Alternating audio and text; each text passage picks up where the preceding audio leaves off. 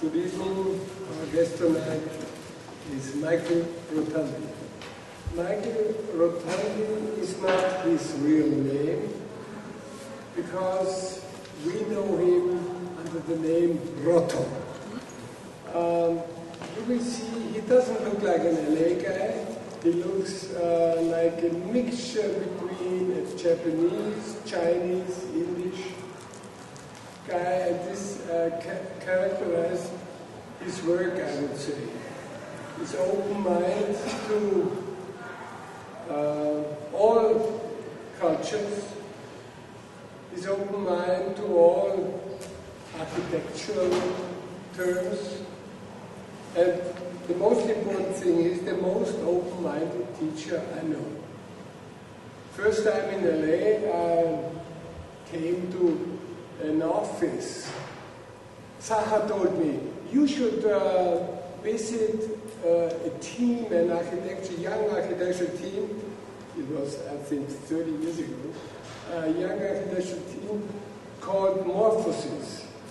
The address is in the Stoner Avenue somewhere in LA, and I found out where the Stoner Avenue was because I like the name so much because it reminds me of the Rolling Stones. And I expected the architecture of Morphosis will be like the Rolling Stones. But when I came to the office, a garage of course, Michael said, I will show you some pieces, architectural pieces. And the first object, the first project he showed me in reality was a building of Eric Moss. And I thought, okay, that would never ever happen in Vienna at this time, that if you come to Vienna and the guy, if you go to Holland, he will never show you a project as a first project of another guy, like Domenico or So this was the first very impressive attitude of Michael I got to know. The second one was, he said, okay, I will be the dean of SciArc. Would you like to come to teach on our school? And this was the beginning of my career of being a teacher. So Michael Roto, much better, is of course an architect. He is of course a teacher, and now he's teaching on SciArc again, I think. But I think the most important thing is, and I hope we can see it today, is understanding of different things which are more than just architecture. So let's welcome Roto.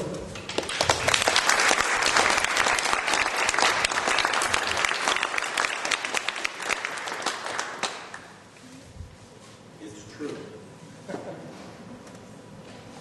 I recently spoke at SciArc, and normally Eric Moss introduces everybody, and I asked Eric if it was okay if I introduced myself, and he was surprised.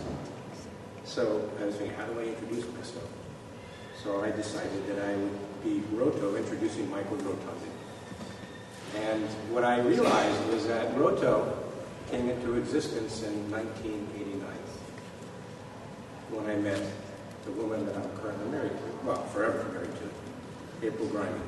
She gave me that name. She chopped off the end of my name to make a beautiful business card. And so Roto introduces Michael Rotondi, and then he goes on to say that Michael Rotondi eventually married April Grimy. And so I go by that name. And it was wonderful having Wolf come to SciArc in the very beginning, because it was the school was beginning to, it was always a special place, but it really didn't have any presence internationally. And so I thought, how do you invigorate the school? And so a new friend and some older friends we brought to teach. And we said, you cannot teach anything here that you've taught anyplace else. And then people would say, I'm not prepared. And I said, you've been preparing your whole life. So let the students see. Be extemporaneous in front of the students. Be experimental. So the school, which I'll show you some images of, has always been a place that we were raised in the school to not be afraid to make mistakes. And we try to continue that now. Okay. What I'm going to do, this is going to be, anyways, Wolf, among others, helped us take the school to a whole other level. And now Eric has ramped up and taken it even further.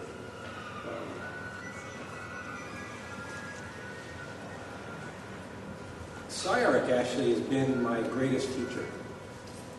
It's unusual to think of an institution as a teacher, but in the very beginning, when we started the school, it was a positive outgrowth of the 60s.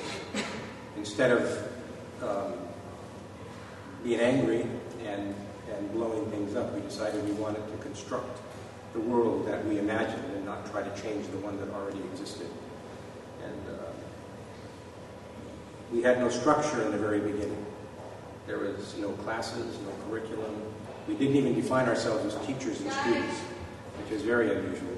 What we all learned is that we had to take responsibility for our lives, which we thought conceptually we could do, but we had never learned how to do that. Our parents, our teachers, everybody would, when we woke up in the morning, would have instructions for us. And finally, we were in charge of our own lives and walked around wondering what to do. And eventually, we figured it out. So it can be said that the school was truly a self-organizing system. And it, over the years, organized into a society made up of a lot of very interesting individuals, but we had one thing that was our common ground, which was for the school to survive, for us to survive, and to push architecture to the next level. But it was always to be very open-minded about architecture, to bring everything in to architecture and not try to narrow the scope. So that influenced me greatly. I've stayed open-minded for a whole variety of reasons, and my interests have been very, very broad. In recent years, I've become very interested in how the imagination, but then how the brain actually develops and grows, and then watch my son grow. What I've realized after so many years of both practicing architecture and teaching, that I believe I feel that I'm a natural-born teacher, and it happens not only in the classroom. I see it actually as a theory of economy. I see teaching as a theory of economy, that whatever you know, you basically divest, you give it away. It's a gift economy. The economy that we grew up with in America is one that you acquire, you store, you spend strategically in order to acquire more. And then any ideas that you have, you keep them to yourself, because they're intellectual property, they're trade secrets, and then eventually you have a patent. Right now, we think that there's great inventions in America. I don't think so. I think there's innovation, but I don't think there's very great inventions. The greatest period of invention in America was a couple of hundred years ago, when Benjamin Franklin, who was one of the founders of the country, had many inventions. He didn't patent anything. His belief was that anything that anybody invents should be put out into the public realm so that other people can learn as quickly as possible and then take it to the next place. America's greatest period of invention, when you look at all of the things invented in that period of time, it completely surpasses what's invented now. And SciArc was founded on the belief that it's about cooperation first and competition second. We cooperate with each other and we compete against the standard that the school sets. And then you'll see some images how we spatialize that. So I'm a teacher who practices architecture. So this is going to be an experiment. Hopefully it'll work. I've integrated the teaching and the architecture, as you'll see. And maybe it'll be coherent. I could say in the beginning, there's a saying that when you're not sure, well, if you want to hit a bullseye, first you place the target and then you shoot the arrow. And then you always get a bullseye. If you're a cook, whatever the recipe, if you burn the chicken, you call it Cajun. So you come up with the concept afterwards. So this might be about non sequitur, this lecture. So it's putting together, it's basically to present ideas. It's not to present an argument and say this is the way the world ought to be. So let's get started.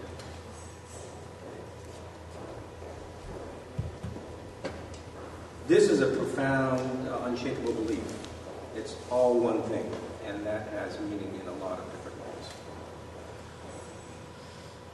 This is an American story told from the point of view of the son of an Italian immigrant who drove to Los Angeles 90 years ago from New York City, believing that Los Angeles was America, and it was.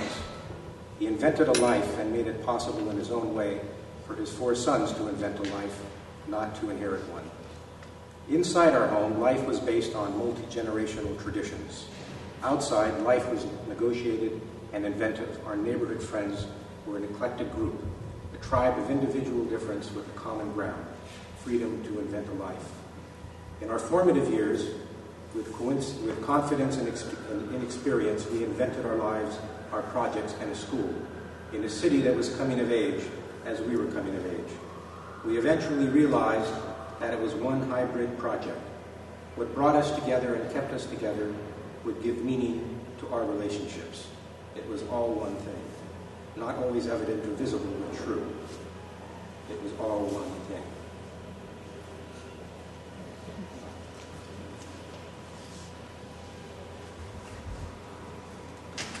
He travels with me.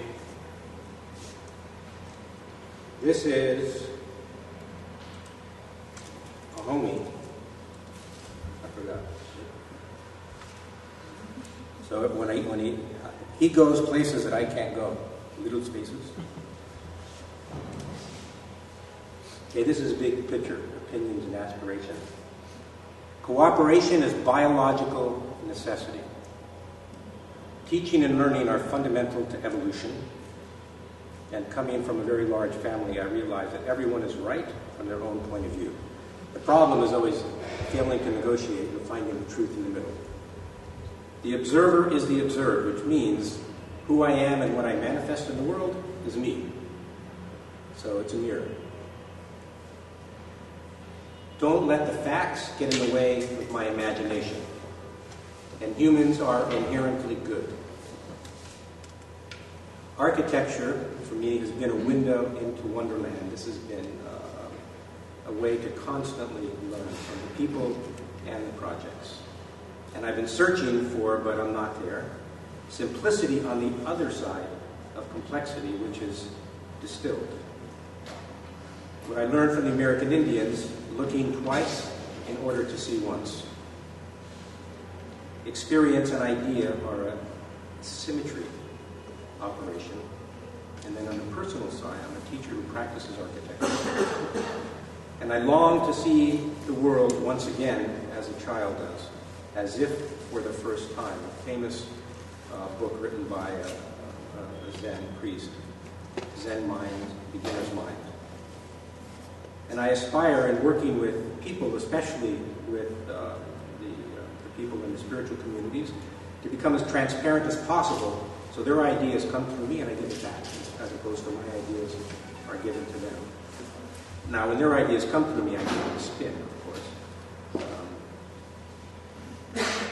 And I think most of all, I like people. I actually love people a lot.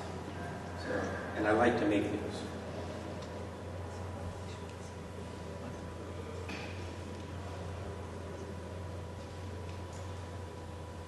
I wanted to see if there was any sort of physical proof to centering, or everything always coming back to zero, or symmetry, as it's called. Symmetry is a visual. Symmetry is conservation of energy. Everything comes back to the point of balance. Osmosis in the body, there's the balancing between the cell membrane. Homeostasis, the body's always coming back to a state of rest. In physics, third law of motion is basically reciprocal action. action, reaction, and then in spiritual traditions, karma, what goes around, comes around.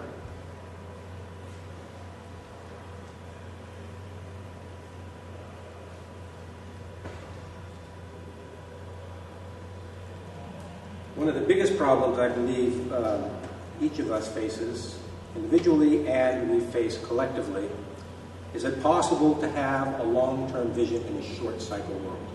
Now we see the problems that were created by America, which day trading, short-cycle thinking, creates problems when you don't have a bigger picture.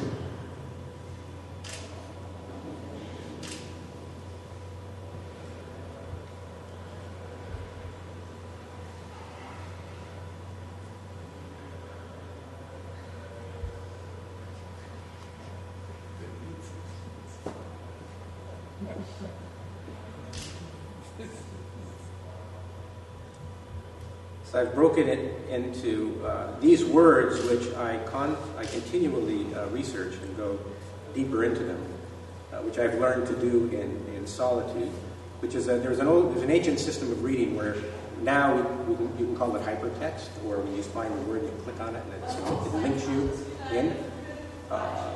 What the monks did in the medieval tradition was to find a word and to continually drill into that word, not only for days, but for months.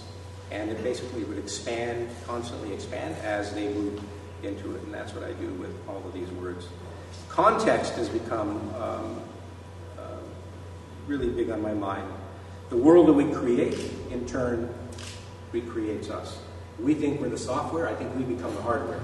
The world that we've created is scripting us now. And I think we got to get back control of that. The matrix, basically. We've entered the matrix. There's lots of movies. I ask my students to make lists of all of the movies that are about humans versus machines. And the list is endless. It keeps on being had. And that isn't just entertainment. It's prophecy. So I think we have to be careful. Order lies within everything. Even what we think is random has order within it. It regulates everything at all scales simultaneously. And then pattern is the way we read that order. It's an index of things that have already happened. Light is, what's fascinating me about light is that you don't see it unless it bounces off of something. I think that's quite extraordinary because light and water is what is the source of light. You could have water without light. Light basically brings things into existence. Light is what triggers the process that brings water up in the tree, as we know, photosynthesis. And then space, from the time we are basically developing in the womb, we're in a space, we're near weightlessness, and that is the medium for the body taking in the information in combination with light. Light bounces off of beauty, beauty comes in. Light bounces off ugly, ugly comes in. And then scale. Scale shifting. Scale, for us as architects, is very matter of fact. But scale, in fact, is a way to shift from one thing to another. So scale shifting is how the mind moves from here and now out to the universe. It travels time, basically, and distances in a nanosecond. And so scale shifting is a way we convert, through metaphor, any thought into any other thought, any word into any other word. And then gathering, which is basically the beginning of civilization.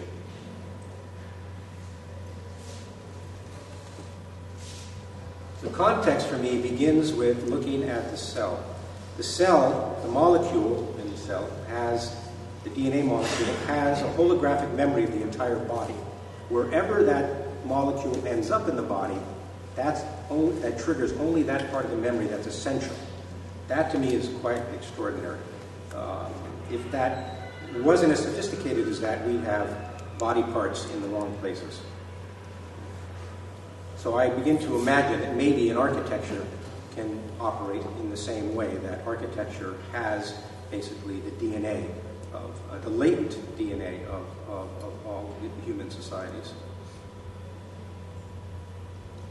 So the context is personal. The family, which I came from a family that tradition was inside the house, invention was outside the house.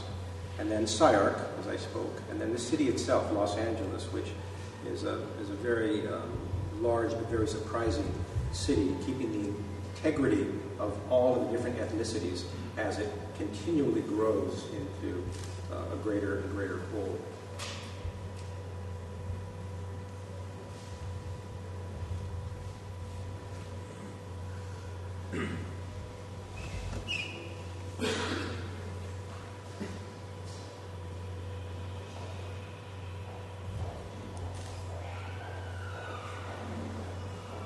Is it possible that at the moment of birth, we are potentially all-knowing?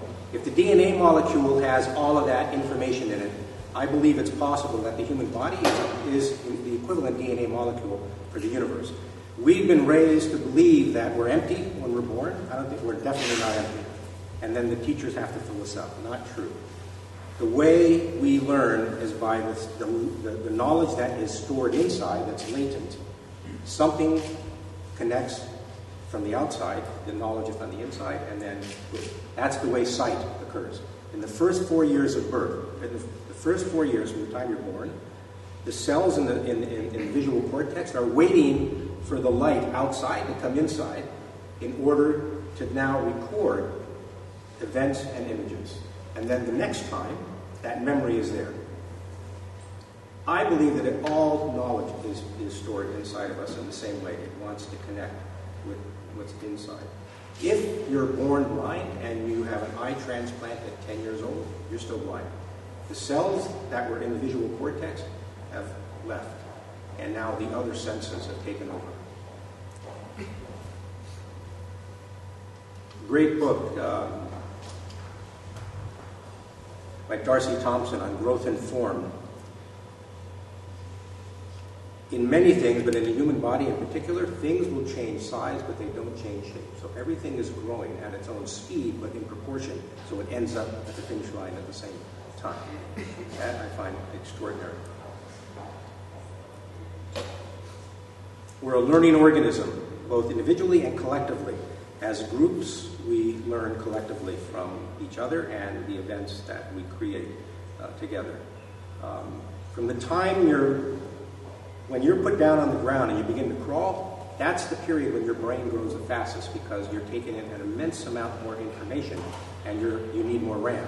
So the brain grows faster at that period of time than any other time. And then the memory begins to deepen.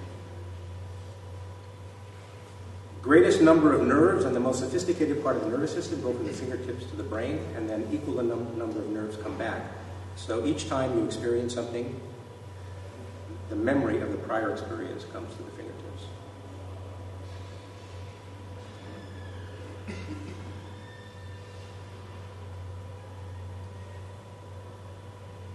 We can describe how this happens, but we can't explain it. Life is truly a mystery.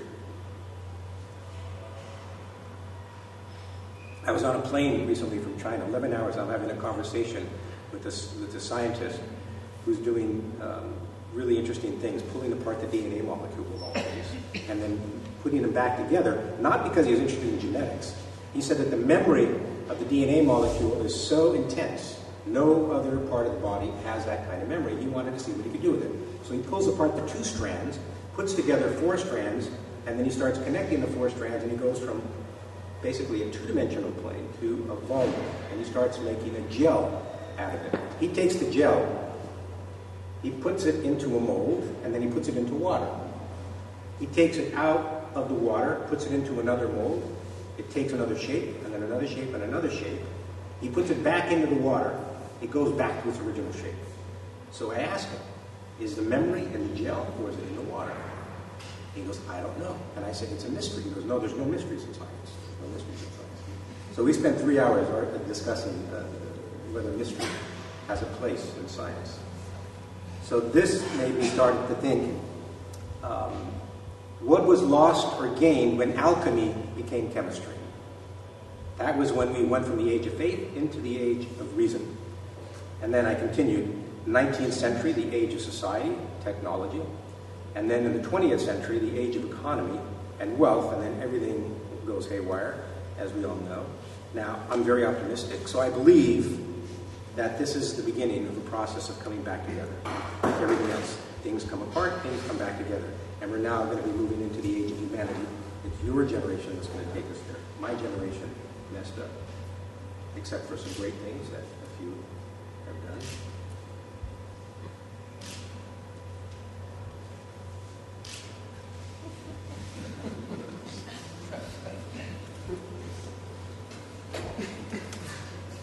What is lost is wisdom.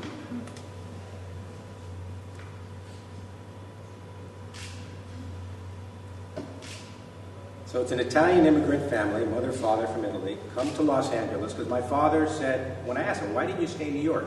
He said, I wanted to live in America. I said, wasn't New York America? And he goes, no. I go, why not? He says, when I was born in the old country, I'm sitting around the dinner table. I have the same seat my whole life until I come to America. Everybody, the hierarchy of the family is defined by where you sit around the table.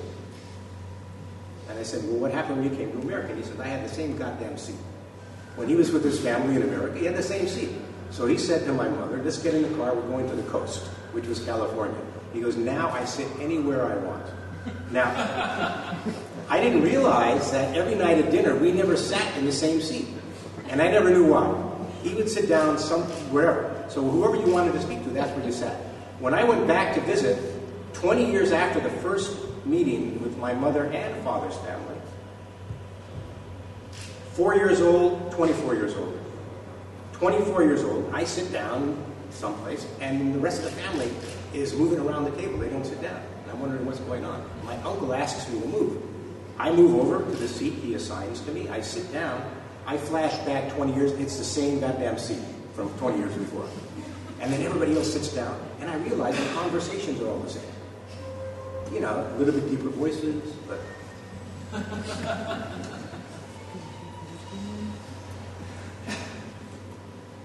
What you'll notice is my head there, I'm the short guy, my head there is the same size as now. When I was born, my mother said I came out like this.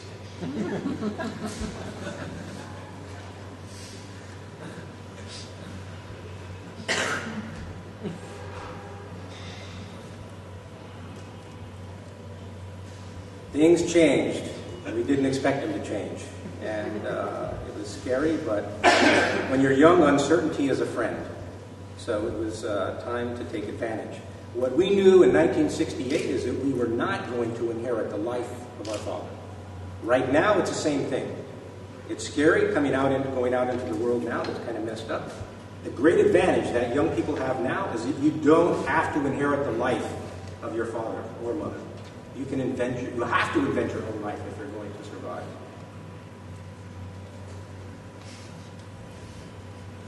And the world always changes, beginning with the students. It starts in the universities and goes out onto the streets. But at the same time, the flip side,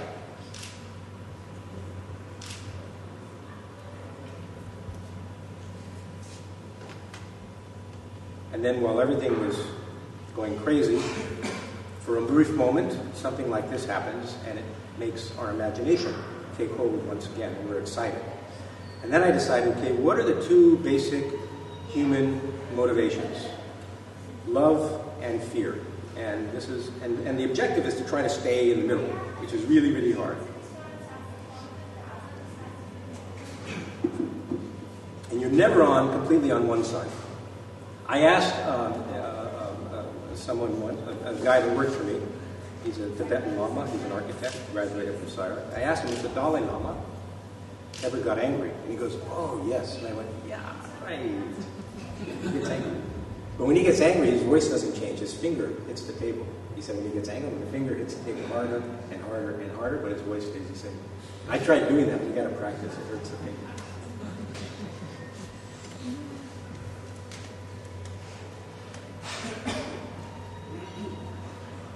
So for us, the anger that we had at the university turned into joy. The question that we asked, how much time do we want to spend trying to change the mind of people who don't want their minds changed? You spend all day.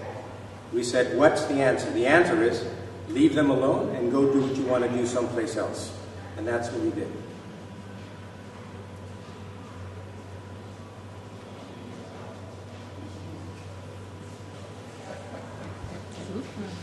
The longest school in the world. This is really important. I think, in retrospect, how the school grew so quickly was through cooperation. Yeah, we fight, and it's just like in a family. The family I grew up in, kissing was an act of love, but so was biting, you know? So they come together. But cooperation is an idea, but the way we make that idea physical, spatial, is all the work that's produced on one side immediately goes to the other side. And that side is 800 feet long. And then we tell the students and then what you do to get everybody to walk is you put the bathrooms very far apart. They're at both ends. And then when they walk to school, we tell them to take their sketchbooks and to copy whatever they see, but then acknowledge who you're looking at and tell them.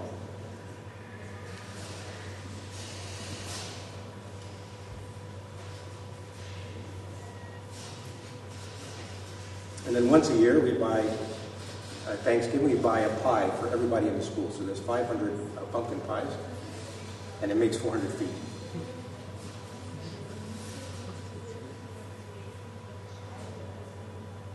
I've seen Los Angeles go from second growth all the way to what we might consider seventh growth right now. And it gets more and more complex as time goes on. 135 languages, 135 different ways to drive. And they're all in my neighborhood. It's true, you know. The Chinese drive like they're always looking for a parking space, you know.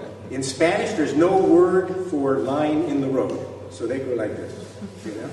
The Armenians are always out the window yelling like this, you know. And I'm, you know, for me it's like riding the rapids in the river. It's really a lot of fun, if you're ready for it.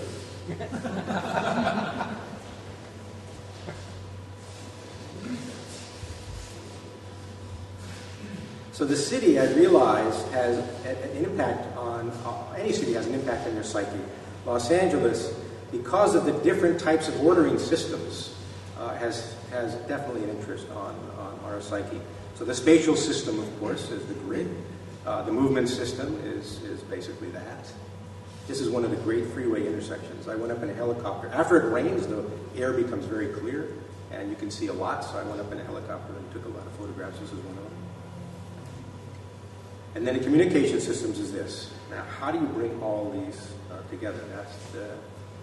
I then mapped all the places that I've lived, and I've never moved more than 2 miles from where I was born, which was depressing for a moment, but then I traveled so much. But this is the area where first Frank Lloyd Wright came, and then Schindler, and then Neutra, and then the second and third generation came after that. And then there was a period when not a whole lot happened, and then the 70s. So just above the A is where I live. And that's all the greatest mixture of ethnicities. This is, so what I've done is I'll show you images that relate to the word, and then a few images of projects that I think relate. This is a school of architecture in Texas. A house in New Jersey.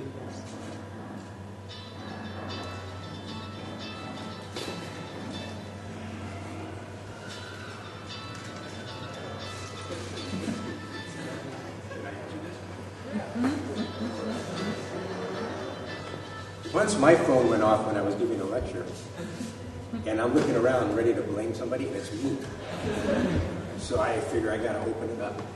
And I pretend that if somebody gives me advice on hurry up, the lecture's boring. One time my zipper was open. It's true. And I didn't have a podium. And so a friend comes up and he leans over and he goes, "Don't look, but your zipper's open." And then, you know, as soon as your zipper's open, you look down. And then I look up and I go, "Oh no, everybody's looking at my crotch." So I started talking about what it feels like to have your zipper open in front of 500 people. What do? You go with it. You burn the chicken, you call it Cajun.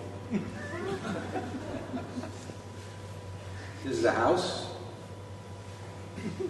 This, in many ways, even though you don't admit it when you're young, is inspired by rooftops. Rooftops. I did it first. That's what architects always say. They change the date on things. I did it first. Oh, did you see? No, I didn't. I don't read. I don't read. You know? Everything comes. It comes from God to me and out. I don't read. I don't look at anything. I'm blind, actually.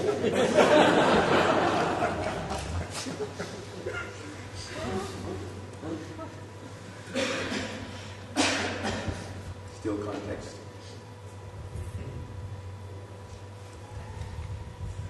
There's always lots of ideas that we add to projects to make it sound like it's theoretical. This big orange ball, the largest shipbuilders in the world are in Nagasaki, and they put these balls and they put gas inside and send them across the ocean. And so when I was doing this project in Nagasaki, I saw it and I go, I want one of those. You know?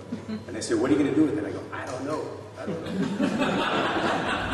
So it goes on top of the building. And then the governor, I get a call from the governor's office. Everybody thinks it's going to blow up in the city. So he says, you must come to Nagasaki for a news conference. And I go, okay. And it's very formal in Japan. You know? So I'm very nervous. I go, oh, what am I going to say? And they say, what's in orange ball? They say, why green? And I say, you don't have to conjugate verbs in Japan. Why green? I go, like mountain. And they go, why blue? Because there's blue on the side. I go, oh, like sea. And they go, why orange? I go, like orange. And they go, hi, Rotondi.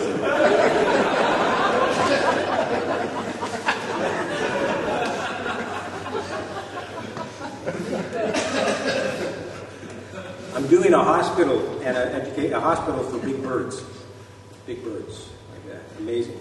So I had to go in the cage with the eagles, which is scary. But the eagle was eating something else and not moving. So it's hospital on one side and enclosures on the other. And then a great project for me is 500 acres in the mountains for a monastery for Tibetan Buddhists in California. And a temple.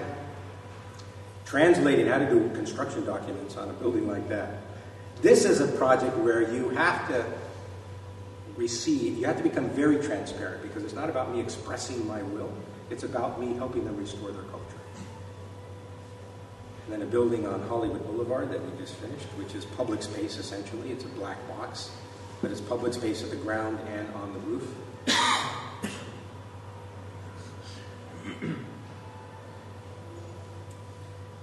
And then the problems that Japan has been facing has me thinking about process quite a bit, and the nature of impermanence, which is considered in wisdom traditions to be a profound awareness that everything is constantly changing moment to moment. So I put together images that I got when I was working in Hawaii for a while, and things come back again. It's the eternal return. It's a cycle of change. Time is progressive, but it's also cyclical.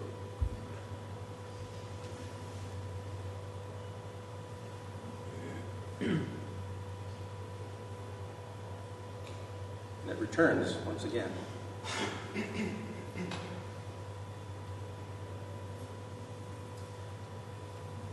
So in these projects, I am truly the student, and the lamas and the shaman that I work with are the teachers. And this is a centerpiece of life practice.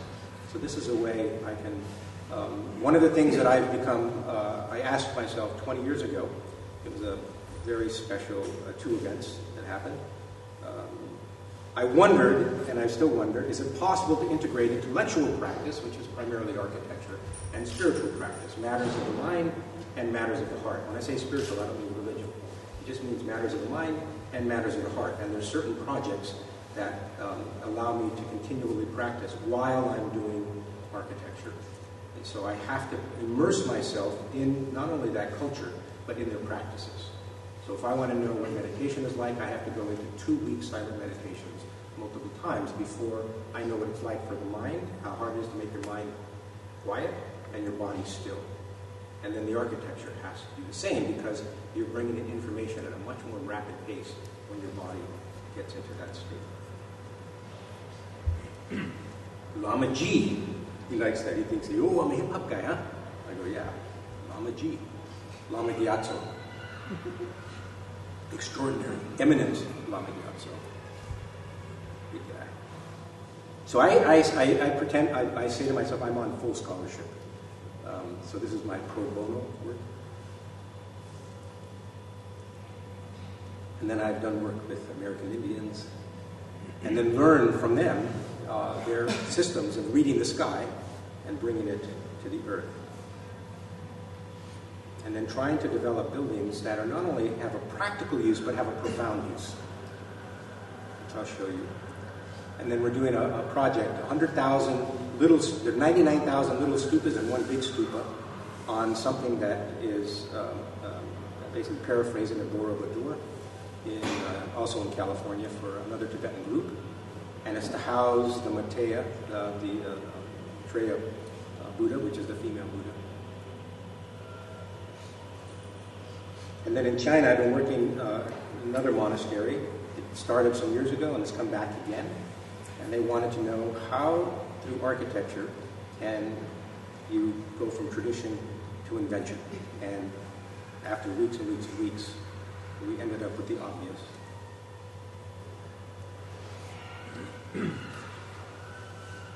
And then working with Middle Easterns on a bazaar in the Middle East, on how to expand it, but also bring it back to its traditions instead of making it commercial.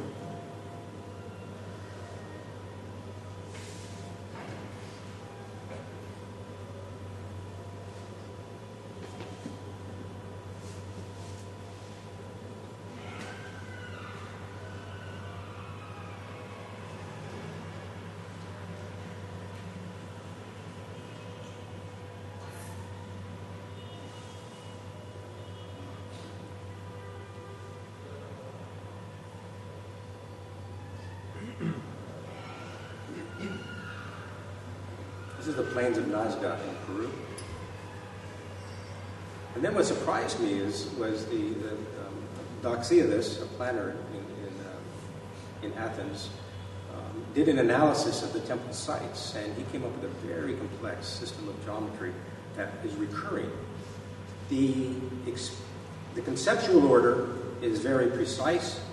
How you perceive it is quite the opposite, which was very surprising. But there is a belief that your body can pick up ordering systems even though the eyes can't see it. The eyes are part of the brain, so it's a dissipative structure, whereas the body is a rhythmic structure, so the body picks up numerical systems that are manifest much quicker than the brain does. The brain enhances. And then right now, I don't know where this is going to end up, but it might be that it's going to take us back to the global village that Marshall McLuhan proposed 40 years ago. Right now, there's a lot of nonsense that occurs. And then the information, the life force that's inside the body that is intuitive. About 20 years ago, I decided that I wanted to see if I can mine the body like an encyclopedia. That's why I started going through a number of practices, and I still do acupuncture once a week. And then the intellectual version.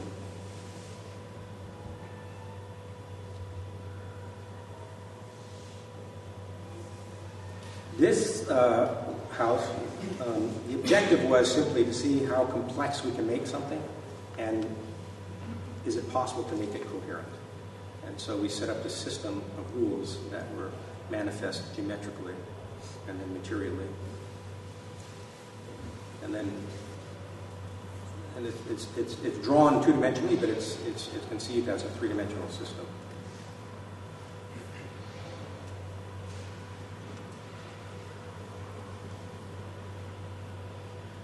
This started with the lotus flower.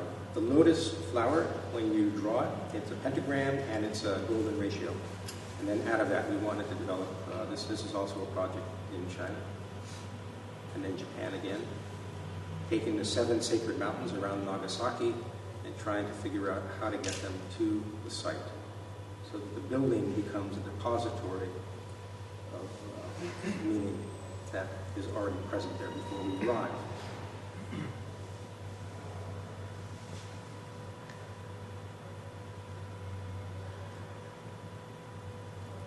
The School of Architecture came from working with the students on music. I asked them to draw their favorite piece of music, and the drawing had to be as long as their body. And they had to do basically the melodic line and the rhythmic beat. And I was surprised at the diversity of music that they came up with, and then we basically pulled it all into one drawing.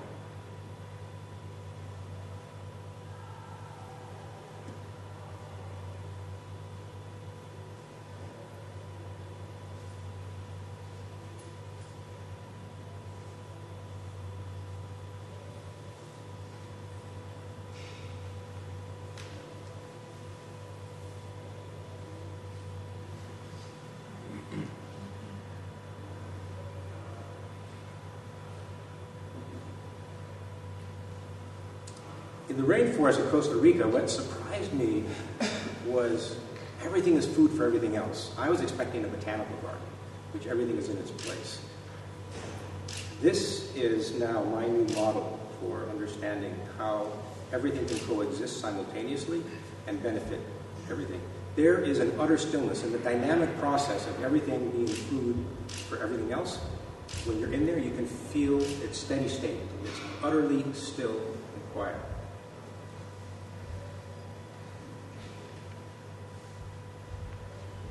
So the star knowledge of the Lakota, which are the plains of the United States, the Indians that live in the plains, they saw the relationship between practical and profound.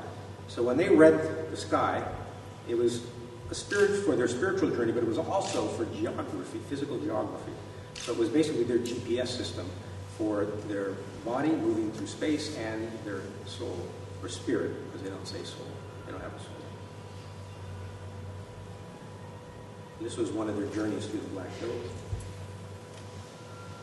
And this is their symbol for unity, but it's also the symbol which the teepee comes out of. So the teepee is a symbol for creation on the horizon, which is where humans exist. So the horizon is the zone of creation.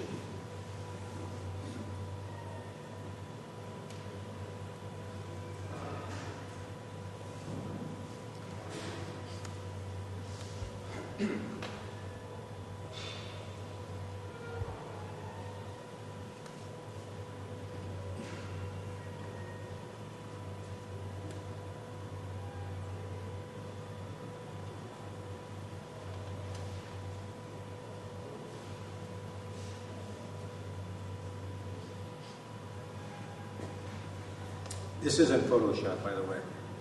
This is actually an iceberg melting. I was rather curious that it melts in this way, but it's pretty amazing.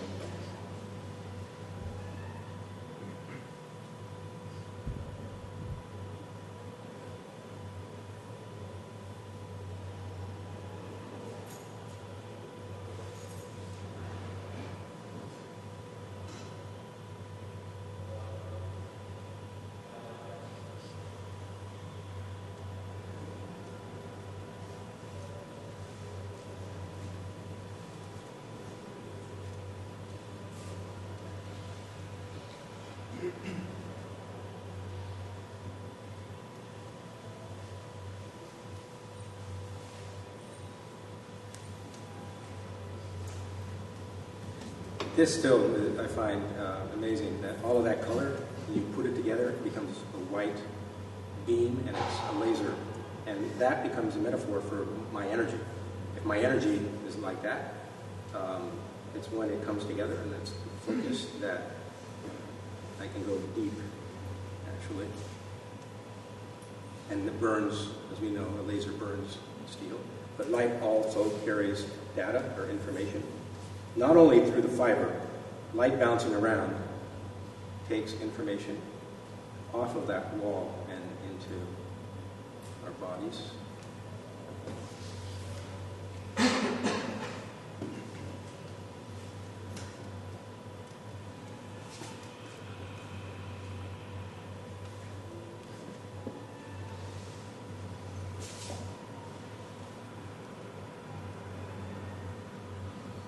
All of the color and finishes on all of the projects we work on with April Greiman.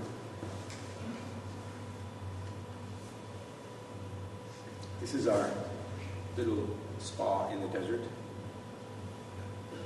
Next winter, if any of you get really, really cold, this is hot water. Very sweet hot water. Just think of this. Only 7 rooms, so you better make your reservations fast.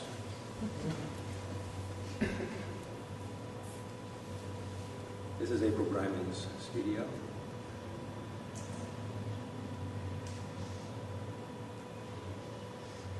The building as instrument, this on the reservation is placed in a way where the sun, the summer solstice and the winter solstice come through.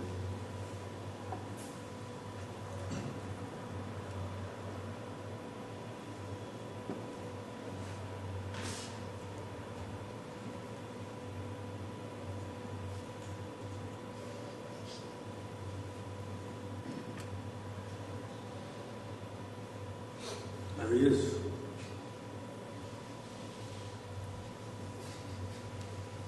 Nesting and flying. Renewal and creativity.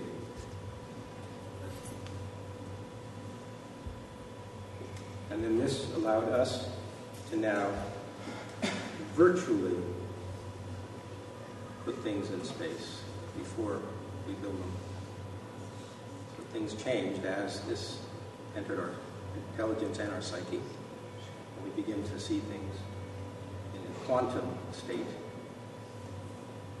This is a road to the second mesa, which is the oldest human settlement in the United States. This is the Hopi Indians. It's been there for a couple of thousand years. This is actually a great road also when it gets, there's no light at nighttime. When it's dark, you turn off your headlights and you take your hand off the steering wheel. It's better to do it when your loved one is not in the car. You get scared. What's also great in the desert is you can bring your car out into the desert, and you know how the car moves very slowly by itself without your foot on the accelerator? Well, you can get out of the car while it's moving and walk around the desert and then get back in the car. You know? Such a liberating feeling. So you keep on getting out, you walk around, maybe, you know, you have some water, some juice, and then you get back in the car, you go, hello. So I'm always experimenting. And April goes, what are you doing? I'm always trying to figure things out. And sometimes I'll just stare at something while I'm trying to figure it out. And she gets, it's embarrassing. It looks like I just took you out of the home. You know, because I go like that. And she makes fun. She goes, come on, we got to go back now. You know. So I go walking real slow next to her.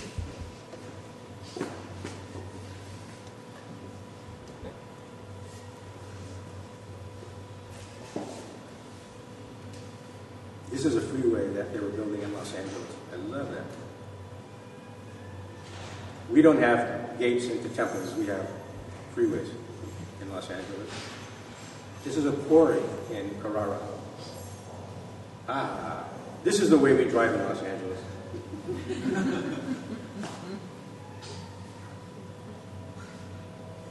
These are great spaces to get your, and then this.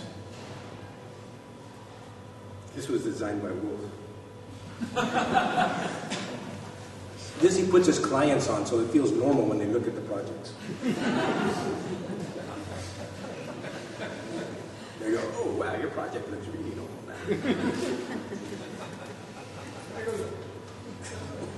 I know his secrets. He told me don't tell him his secrets.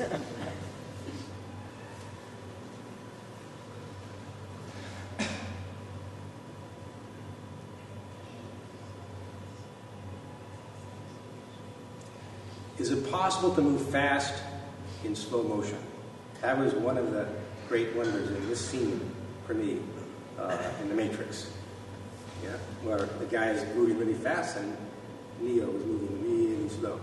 It's like in Blazing Saddles. Anybody? There was a movie, Blazing Saddles. The fastest gun in the West. Huh? Okay, this is the fastest gun in the West. I'll show you. Ready? You want to see it again? That's how fast I can beat.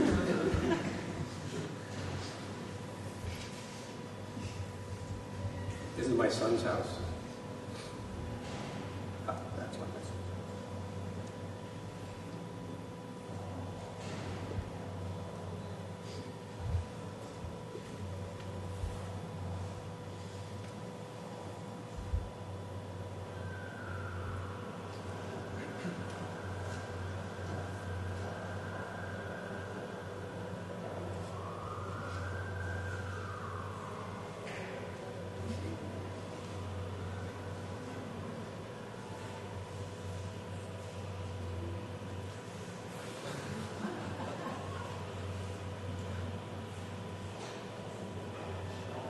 The scale shifting that's happening in China is off the charts.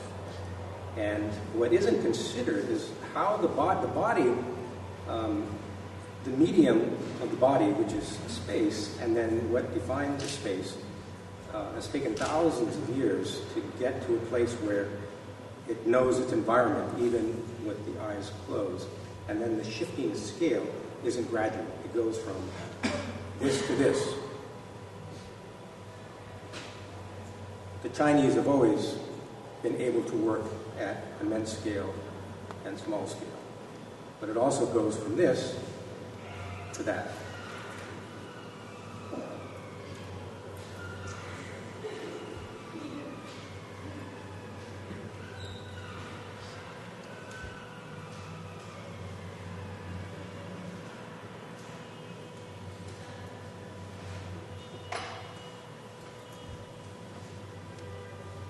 I do believe that we're hardwired to long for not only communion, but pressing flesh. Why do we come together?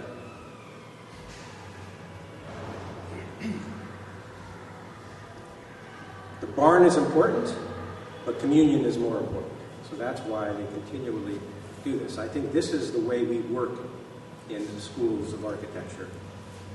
The creative moment is a very intimate moment, a very private moment, but then whatever you discover becomes public. And it's not only presented, it's shared with everyone else, and that's the important thing.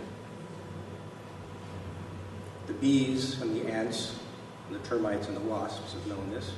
They are, first and foremost, altruistic, which means generous, and then, they're hardly ever, if they become an individual, they get kicked out. What I've realized and seen in Los Angeles, whenever there's been, the 4 seasons in Los Angeles are, as we say, the fire, the rain, the mudslides, and the earthquakes. Those are the 4 seasons. Each of those events, whenever they happen, everybody becomes altruistic. Everybody cooperates and cares for each other. And then, within minutes, you start doing that again. Is it possible to be altruistic in the best of times? In the best of times, not just the worst of times.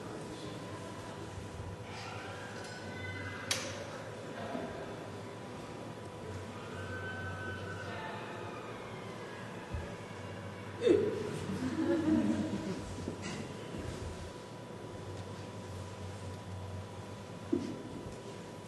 That's in Portugal. We actually were dancing.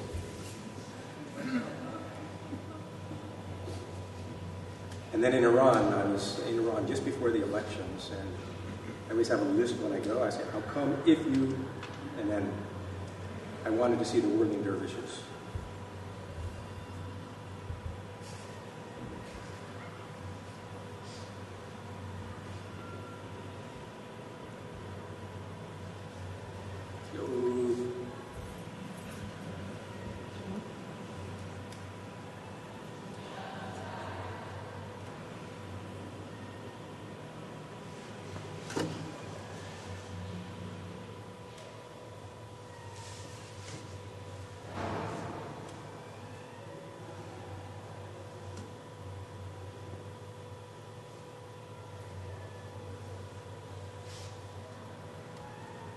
That's where the office is.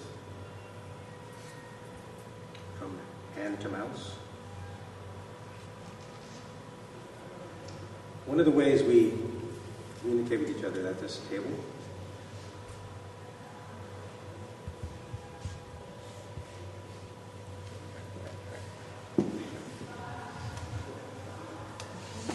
looks nice, but he can get angry sometimes, you know.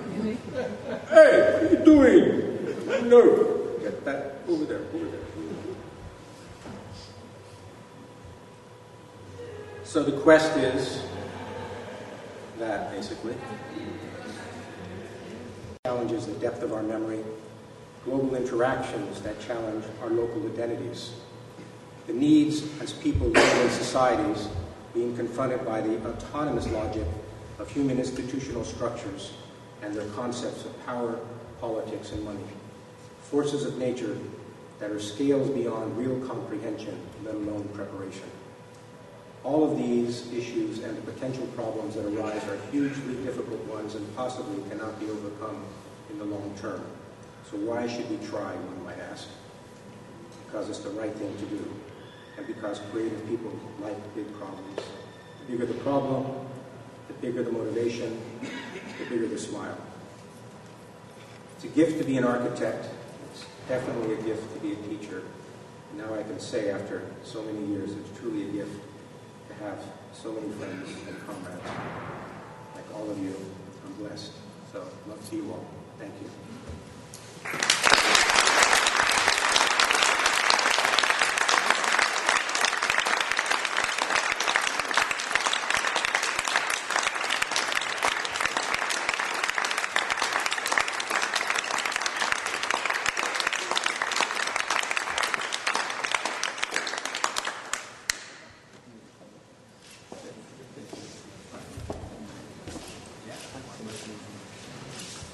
Am I taking questions?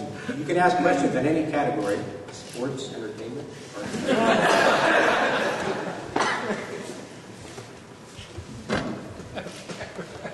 your life. You want some advice?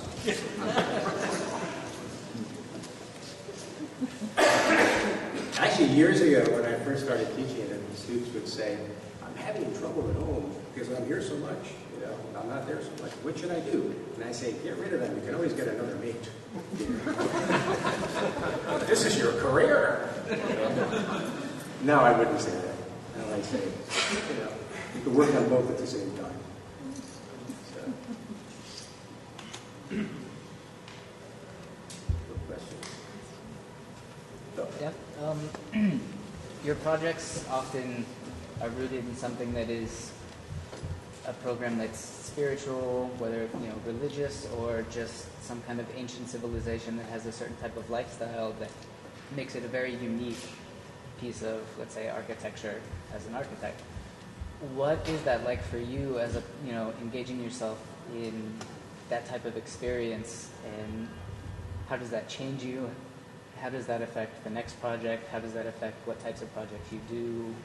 It's a very unique process compared to other architects.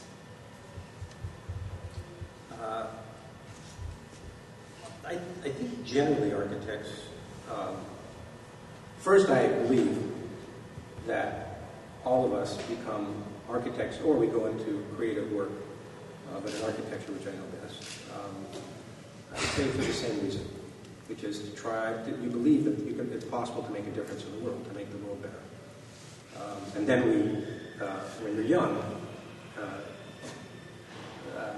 the objective is to put your mark on things, which I still can do if I want. But most of the work that seems to come to me, it's interesting now, even the work that I'm doing, I've recently been attracting 30-somethings that are what I would call serial entrepreneurs.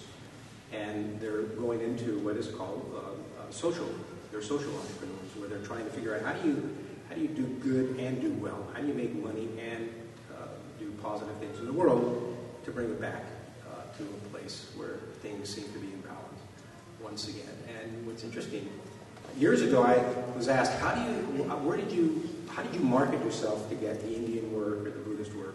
And I say, I've never done conventional marketing, which isn't really good for getting a practice to grow, so I decided I'm going to keep my practice at the same size, and I'm comfortable with that. So it varies from anywhere from 5 to 15 people, depending on the work. But I do what I now understand is psychic marketing. the kind of life that I've constructed for myself and the kind of relationships that I've established tend to attract people, not only in the spiritual realms, but people that are interested, the younger people, the 30-somethings, that are not only looking at me for my experience as an architect, but asking me to help sort of guide them through. Because now I see that my primary role, when I say I'm a teacher, is not just in the classroom. I really want to download. I want to zero out before I die. I want to take everything in and put it back out again before I check out. I want to go out light. I want to be like at zero when I go out. Now, I'm not sure.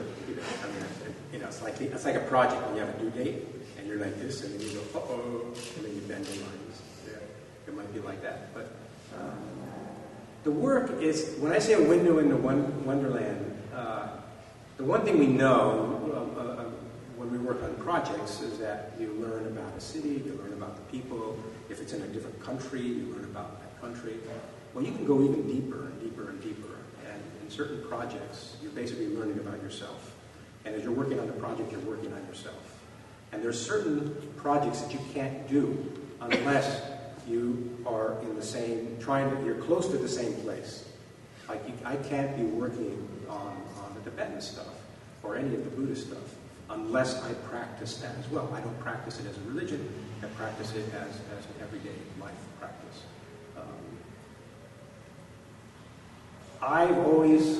It started when I was wondering, we're all curious when we're young, and then I think public education gets rid of the curiosity. Imagine floating in for 10 months. You've not only, your body in your cells is creation itself. Right? Boom, boom, and then all of a sudden, arms, legs, heads, the whole thing. We've lived creation. That has to be stored. The same way I can walk from one place to the other, and my body remembers, your cells remember everything they've experienced. And the only time you can you never get access to that, but you can get within the afterglow, you can get the cosmic rays of that, when you are still and your mind is quiet. And then that's like the light that becomes the laser. And it doesn't go this way, it goes this way. It goes this way. The objective in meditation isn't to negotiate with God. That's what I learned as a Catholic. I was always negotiating with God. Oh, please let me win the football game. Please let me ace this test. Please let me get a good critique. And then I'd say, okay, I'll give you 3. Okay, I'll give you 6. Okay, I'll give you a year. That isn't what, that I think is where we tend to go wrong. Prayer isn't to negotiate. Prayer is like poetry. Prayer is to move yourself into a state of being that you then start to realize that everything is inside you as opposed to everything is outside of you. There are certain projects that allow you to do that. Architecture really is a lens, but it's also access into worlds that we otherwise wouldn't have access to. And when I was the youngest growing in my family, I was the youngest in my family. And the only way I could hang out with my older brothers is if I was clever. And I had to know what they knew, and I had to know what their friends knew, so that I could sort of bring it up, and talk about it. And then I learned how to make up stories, which was, my wife actually, when we first met, we were boyfriend and girlfriend for 18 years. She didn't want to get married. I kept on trying to trick her. I said, you want to get married? No. You want to get married? No. And then finally, 3 years ago, she asked me, you want to get married? I said, yes. So we got married secretly. Anyways, she thought that she'd go on with me on lectures, and then after about the 10th lecture, she says, can I be direct? And I go, yeah. She goes, you're a liar. I go, why do you say I'm a liar? And she says, every time you tell the story, it's different. And I say, well, a storyteller has a responsibility, Well, what I didn't know then, I started to wonder about that. Well, it turns out, I've just been reading, actually the last few days, I'm reading about optimism is also biological necessity. Optimism is connected to the memory, but then memory isn't just to recall the past. Memory is to help you anticipate the future. And so every time memory comes out in a new context, like the DNA molecule, it's transformed. My wife said, bullshit, you're a liar. So the story goes on and on. But anyways, with my brothers, I reached a level of autonomy where I realized it's just so, I want to know everything about everything before I die. That's just, so I'm always busy. I'm always busy. And I've learned how to walk through the world, even when I'm having fun with my friends, and I'm always looking at things, and I'm trying to synthesize it, and then I fill up one of these about every 2 weeks. I'm just always trying to, what this also does, this is an external hard drive for me. The same way language, that's one of the things that really fascinated me. The brain, it grew to a point, and then it had to create folds in order to increase the surface area, in order to increase memory. And then it had to max out, otherwise the head just keeps getting bigger and bigger, and the head can't keep getting bigger and bigger. It stays inside, and guess what? As soon as the brain reaches its period of full development, physically, language comes out. So language is a memory system. It's not just a means of communicating. It's a way to store knowledge. And then that knowledge becomes common to all of us. So I start to see many things as kind of an external hard drive, people around me. But I'm always trying to reverse engineer stuff so that I can learn from every situation. It's just, how did it get like that? And that began in earnest when my son was starting to ask me the most profound question of all is why? Why is the sky blue? You give an answer. Next question is why? I got another answer. Next question is why? Well, I'm 4 whys in. And I say, I gotta go, I'll be back in about 2-3 hours. He goes, where are you going? I go, I gotta do some research, son. And I realized that you can constantly just sort of drill in and drill in and drill in. So the architecture, yeah, you got to get the job done. It's got a schedule to it, but you work long hours, not just to get the project done, but to try to learn as much as possible. And then if you're fortunate to work with people that know a lot more than you about a lot of things, if you know how to ask them questions, you can get them to download, which is better than books on tape. Like this scientist on the plane. Usually I don't talk on a plane. I figure, okay, especially 11 hours, 12 hours going from China. I go, this is great, alone time. I love having meetings with myself. I really do. I love solitude. I like being in community, but I like solitude. And actually, a really extraordinary experience was my first silent retreat. Silent retreat. Not only you can't speak, there's 100 people. You can't have eye contact, no eye contact. So, well, you're going to bump into people. Well, you learn to pick up, you start to recognize shoes and kneecaps, and then you start to recognize body movement, and then the most uncanny thing, you start to perceive energy. What was the most amazing and uncanny thing is in the dining room, 100 seats. By the 5th day, your seat was always vacant. Everybody keeps moving around until they feel the energy where they are comfortable. You sit down and you can feel heat coming off of people's bodies or twitching. Your body begins to pick. Your body is the most extraordinary sensing, storing, retrieving, and transmitting instrument in existence. Anything that we construct outside of ourselves doesn't compare to the body. The body, through intuition, we create technology. Now, technology definitely enhances us. Anyways, there's lots of stuff that I learned from doing the work. And then I have to remain open-minded to see whether I understand what I'm working with. And there was a time when I would say architecture gives form to life. And there's a lot of really wonderful architecture that's done that. Now, in the last 20 years, I say life gives form to architecture. So I try to be open to whatever's happening and then see what can come out of it. And then the real test is whether or not I have the confidence to do that. And sometimes, and whether I have the confidence to make mistakes. That's, in a risk-averse world, when you have to perform at the same level all of the time, we tend to repeat ourselves. It's really difficult to not be afraid, to have the courage to make mistakes.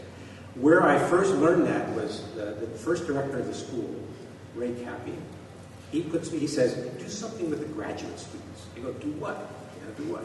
He goes, I don't know, make a program or something. Because there was no structure in the school. None. we were starting to get a lot of students that were doing graduate work, but they were all mixed in. So I said, Ray, I don't know what to do. What am I going to do? I don't know. I'm too young. I never went to director school. He goes, worst that can happen is you'll screw it up. I said, I could do that. He says, and then I said, then what? He goes, well, then, figure it out and do it again. Well, that got me reading on who else has had that attitude. Well, in the United States, the 3 high technology zones are Silicon Valley, which we all know, Austin, Texas, and then North Carolina. Those are the 3 basically big areas where technology. I wanted to know how much investment, how much invention comes out of that. Is it related to money? Well, it turns out that Silicon Valley has had the least amount of invention, even though it's in the billions, the least amount of invention of those of investment of those other 2 places. The largest number of inventions. Well, when you dig deeper, the firm that the venture capitalists that were doing the largest amount of investment, the first question they would ask anybody, have you ever failed? If they said no, then they'd say, see you later. Have you ever failed? Yes. What did you learn from your failure? Oh, this is what I learned. And then they start describing what they're going to do next based on what they learned. And they said, you got the money. You got the money. So roll the dice. If it comes up snake eyes, you pick up the dice, you roll them again. Is this attitude you feel is something that comes with age, that you have to go through your phase of youth and being full of that's amazing. It's symmetrical. It's symmetrical. Somebody asked me to talk to museum educators the other day about risk. How can you encourage people to take more risk? And I was thinking about it. As a child, there's no word as risk. You're learning. Everything you do is for the first time. So in the beginning, you're always taking chances, even though you don't see it as that. And then it does. It can come at the end, where, it comes with age, I think. I would like to say that, 30 years ago was that way, but no, it wasn't. I mean, there was actually a time when I think I had just graduated from school, and I stopped reading. I said, okay, I know enough. I'm just going to stop reading, And when I thought about it, I said, I didn't want to upset the apple cart, as they say. I thought the stuff that I knew was so tentative that I thought if I read something new, I didn't know how to integrate it, so I decided I wasn't going to read anymore. But then I went into delusion and said, I don't need to know anything else. Now, I read, even the way I read now, I have a hard time reading my Kindle, because I don't read successive pages. I open things and I open something else, and I'm always reading things that seem to be unrelated topics in order to try to synthesize them into one topic, by going to first principles. If you go, I saw Bucky Fuller lecture once for 5 hours, and he talked about all the knowledge areas. And I said, man, this guy's got an amazing memory. Well, what I discovered over time was that if you go down into first principles, all knowledge is, if you see knowledge as a sphere, all the knowledge is out here on the surface. Now, first of all, you only see a portion of the surface because it goes around the horizon. You got to ask somebody else on the other side what's happening.